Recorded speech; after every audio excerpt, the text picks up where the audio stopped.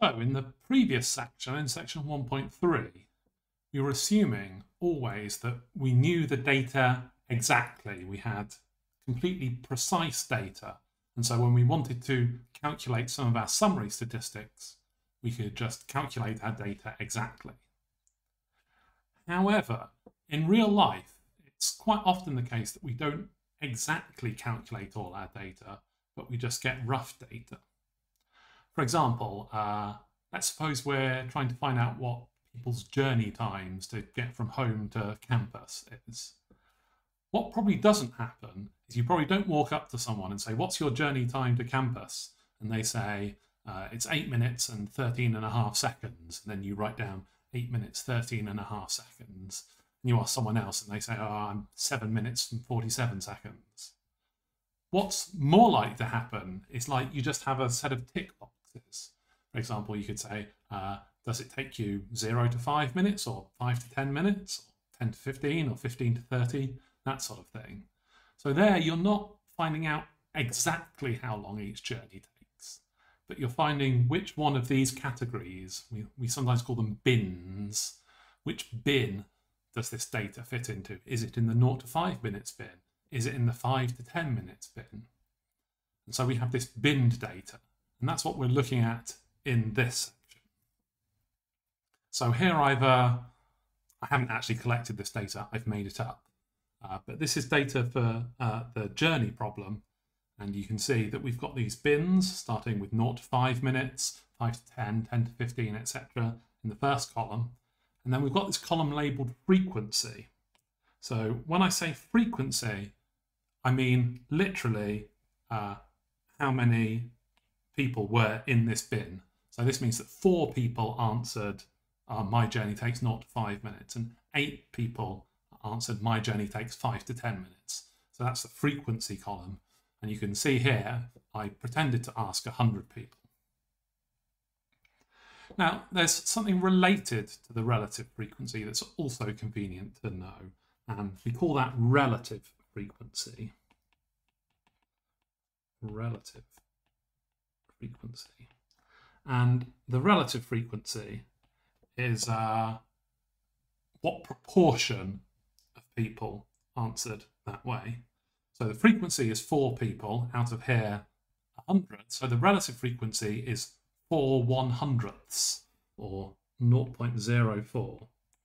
And you can probably tell the reason that I made this be 100 people is that I could calculate the frequencies in my head.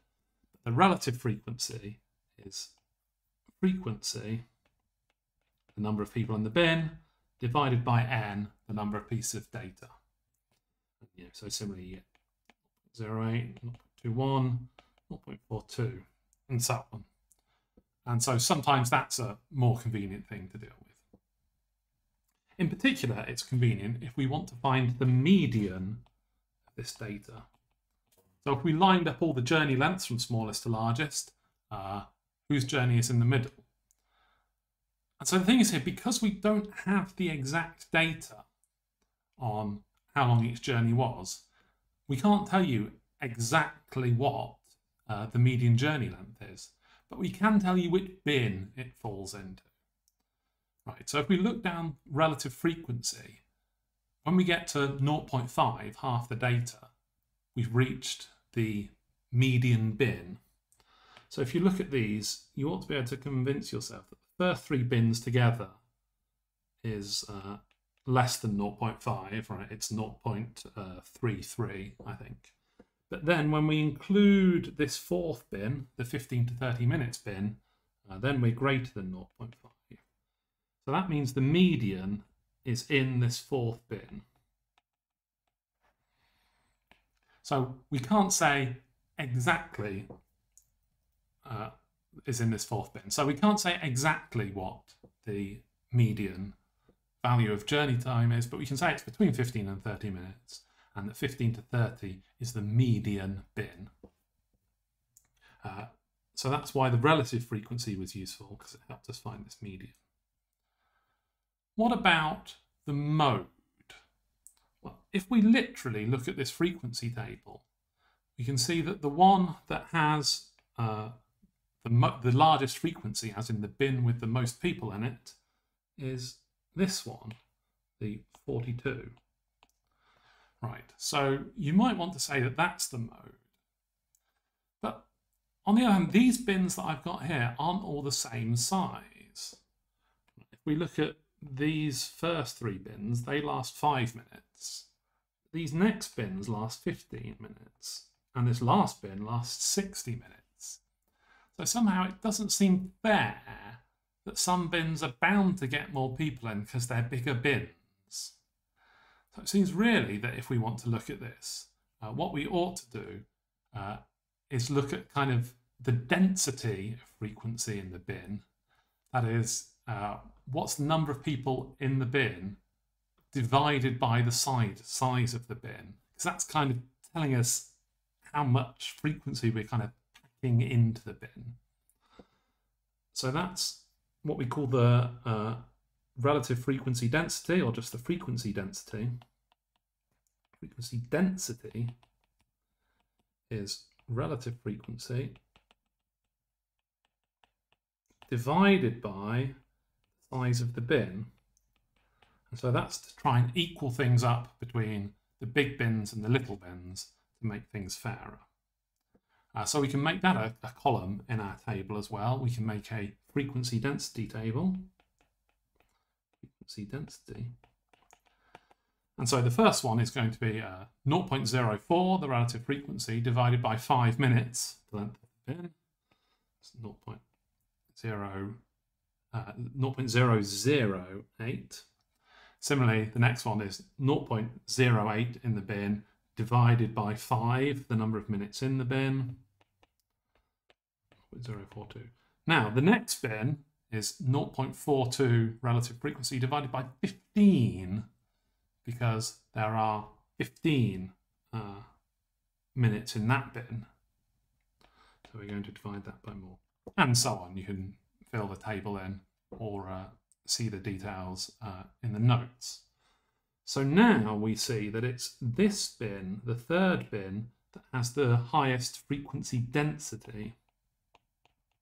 Highest frequency density. So that's where kind of the most people are being packed in per unit minute, if you like. And so really it makes more sense to call that the mode. So even though it's not the bin with the most people in it, it's the bin with the biggest frequency density. Finally, we might also want to calculate the mean. But again, we can't calculate the mean exactly because we don't have the exact details of what the journey lengths are. But if we want to kind of get close to the mean, get a pretty good guess at the mean journey length, what we can do is assume that all the data is at the midpoint of the bin. By that I mean, in this 0 to 5 minutes bin, let's assume that all of those were exactly 2.5 minutes. And in this 5 to 10 minute bin, let's assume all of them were 7.5 minutes. Similarly, this 60 to 20 minute bin, let's assume they're all 90 minutes. Now, obviously, that's not really true, or at least highly unlikely to be true. But we can get a good guess at the mean if we assume everything in the bin was at the midpoint. So if we wanted to calculate the mean that way, as always, it would be 1 over 100 because we have 100 pieces of data. And then we have 4 measurements that we're pretending are exactly 2.5 minutes. So it's 4 times 2.5 plus, and then we have 8 people that we're pretending are exactly 7.5 minutes. We do 8 times 7.5, and so on, up to the 2 people which we're assuming, pretending are exactly 90 minutes. And if we work that all out, it comes up as 24.4 minutes. About 25 minutes is roughly the mean journey length. Obviously, that's probably not the exact mean because we've made some assumptions. But, you know, it's probably fair enough. So just to be precise, what we've done there is we've let the mean x bar be 1 over n, then we've summed over bins j, Fj is the frequency of bin j, and Mj is its midpoint. J is labeling the bins, N is the number of data points, Fj is the frequency of bin j, the number of people in that bin, and Mj is the midpoint of the bin where we're assuming that everyone is. Similarly, you can find a binned variance the same way by taking the formula for the variance, but then again assuming that every data point is exactly on the midpoint of the bin, which isn't literally true.